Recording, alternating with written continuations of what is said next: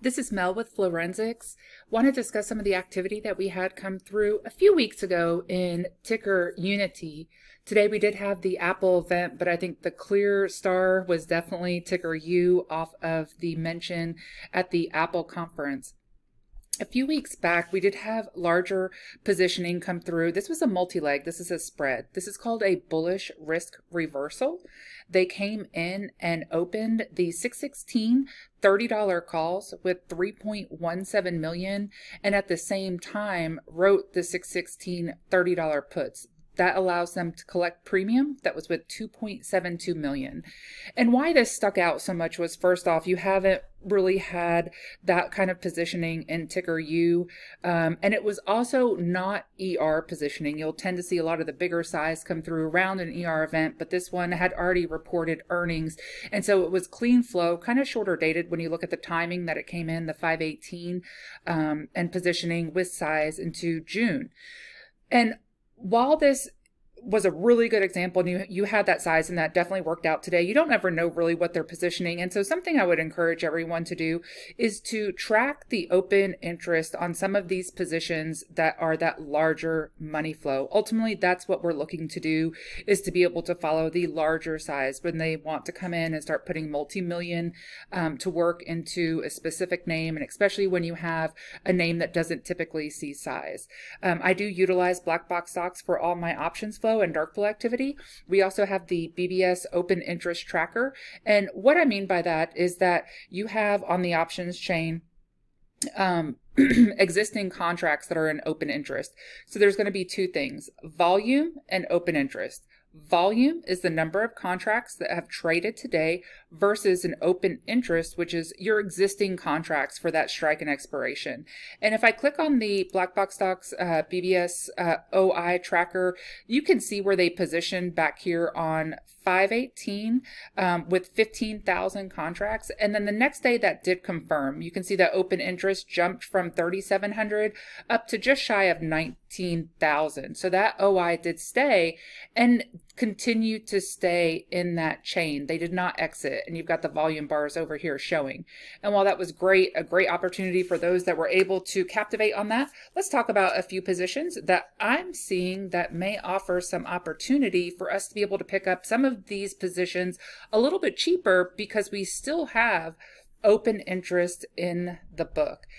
For those that are with Black Box, to be able to do this, just go to your filter, go to options and select only options and enter a historical date range. I went from 5/1 to current. What I was wanting to see was if there were any larger flows catching my attention that maybe have pulled back. And while we did have quite a few names, what I did to filter out some of the noise was just look at Alpha Gold, which is going to be our stock side alert that will notify when we have larger options positioning and large bullish flow. So I'm specifically looking at these two alert types. And one of the ones that caught my attention was SBUX. And SBUX has definitely pulled back from when they originally came in.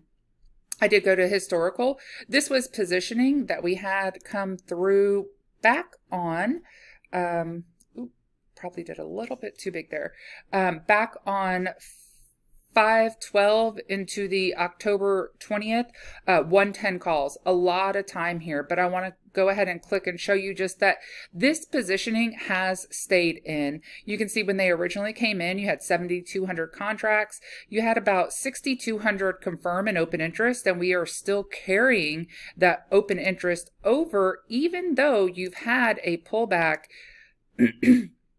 into SBUX. So just going to show you kind of what we're looking at here. Let me actually go to the daily chart. This is when they originally came in back on May the 12th. You had a pullback and price come down. We're now reclaimed the 200 on the daily chart.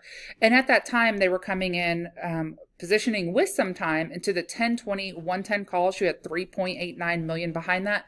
6.6 thousand contracts originally came into the book. a lot of time here, but did want to note that Starbucks actually will be at a conference this week. They're going to be at the TD Cowen Future of Consumer Conference. That's going to be tomorrow at 10 a.m.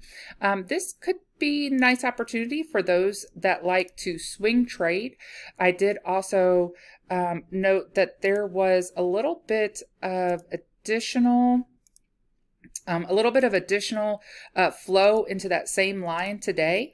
Just to give you an idea of what that looked like. That did come in, same strike, same expiration. They're now coming in for 220 and 223. That's about 100,000.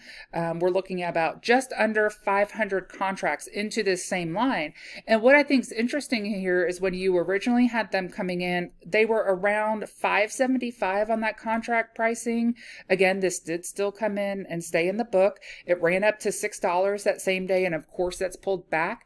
I would encourage you to look at open interest tomorrow just to verify that these 500 contracts actually did stay in the book. So again, for those that don't have the platform, you can certainly just go to your options chain, your current volume today, 822 contracts into an 8,000 OI. Essentially what you'd be looking for is that open interest increased.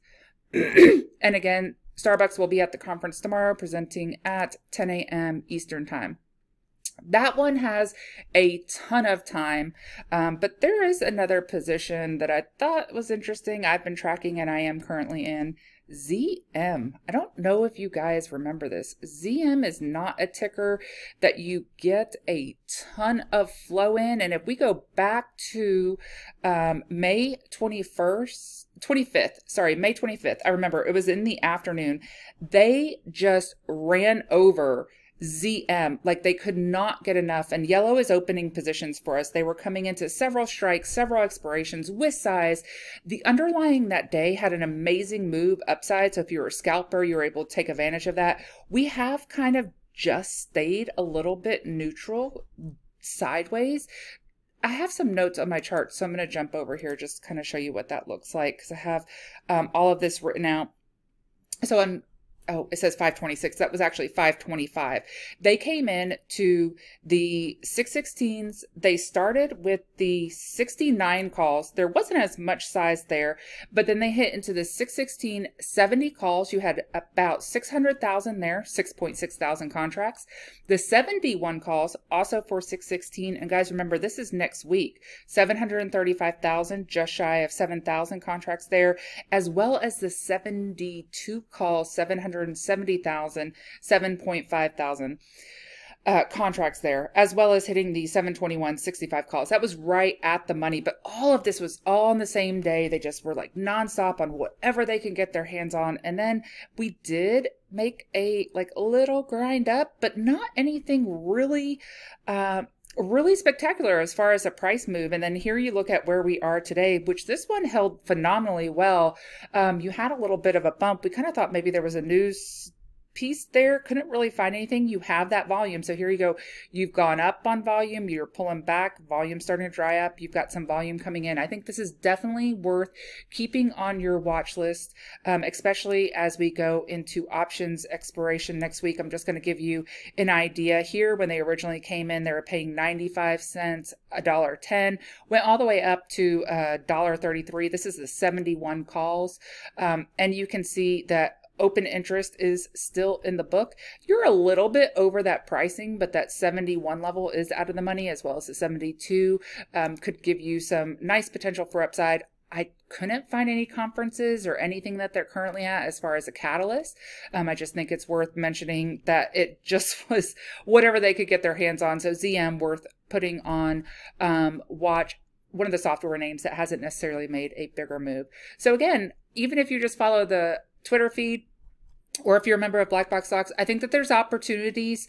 If something starts to move ahead of where you would like to get in, sometimes when you see that options flow, they can make very quick moves. But if you're tracking that open interest and you can verify that they're still in, and again, I'm talking about watching the big money, not just, your very heavily traded stocks, some of that stuff that you just don't typically see, you can sometimes pick that up on a pullback at a cheaper price. So a way to be able to track some of that larger flow and pick up some options on a discount.